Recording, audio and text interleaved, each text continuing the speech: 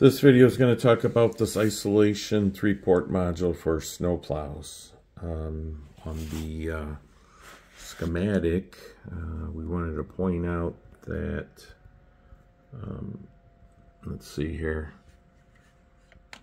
down here on port connector A, pin C, it's the module common in down here.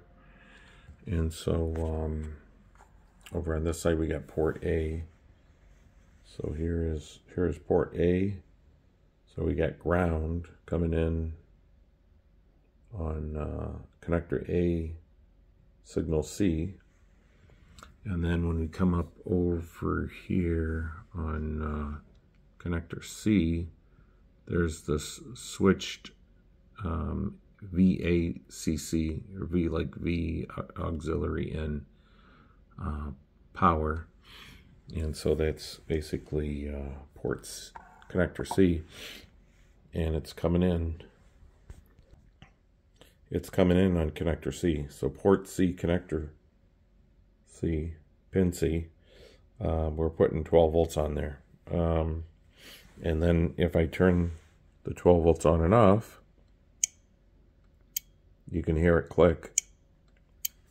That's this basic little relay here, which is providing the power to the control handset. So what we have is, let's see here. Yeah, here's the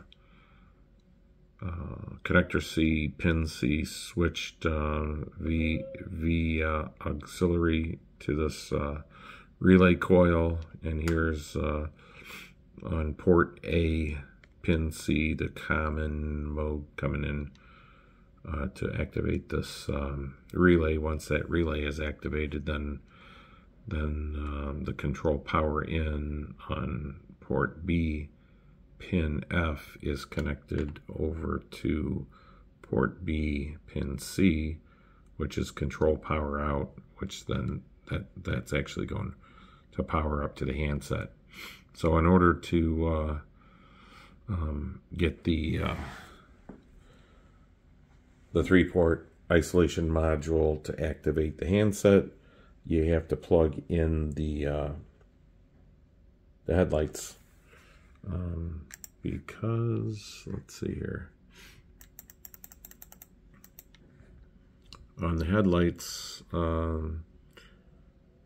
this is the ground that's coming in from the battery, and that comes over to the headlight plug-in, and then that wraps back around and comes over to the common in to energize the relay.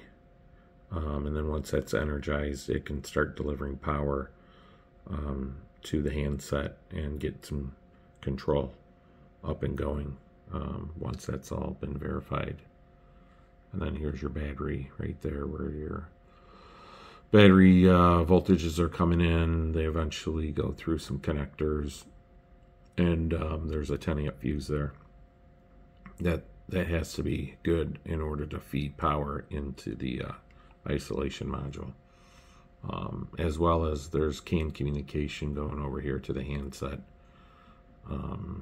That CAN communication goes over here to the motor and the pump and stuff like that. So only 4 wires needed to connect up over to the pump.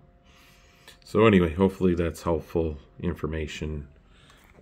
Once again, you need the auxiliary power coming in and the ground to come in to activate this particular relay, which is, I think it's K5.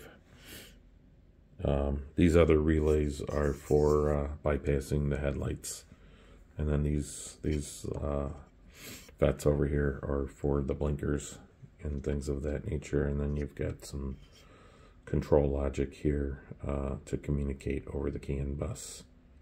I think that's potentially, maybe it's not CAN bus, maybe it's just measuring some analog and digital control functions. Anyway, that's what's inside of this